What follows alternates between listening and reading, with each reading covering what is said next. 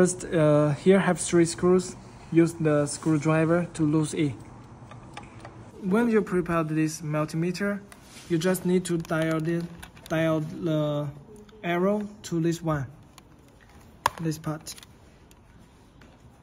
This means to test the connection of the wires, okay?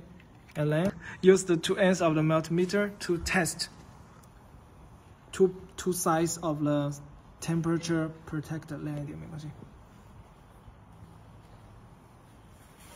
Yes, and this one just to connect 2 parts. Once you hear the voice, that means the thermal protector is okay, and we need to test another part.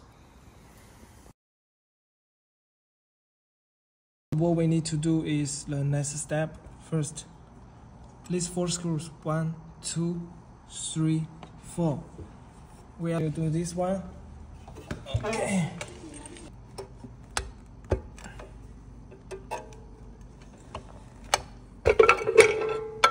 Yes.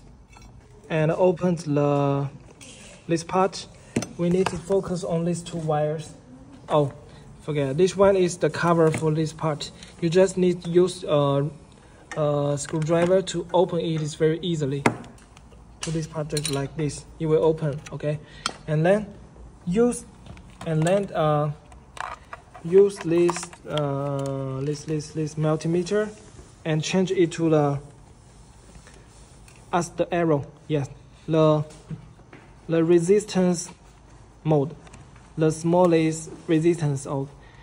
Okay, and after that, we just put it here and another 2 ends. Put it to be here. Number 1 and the number 3.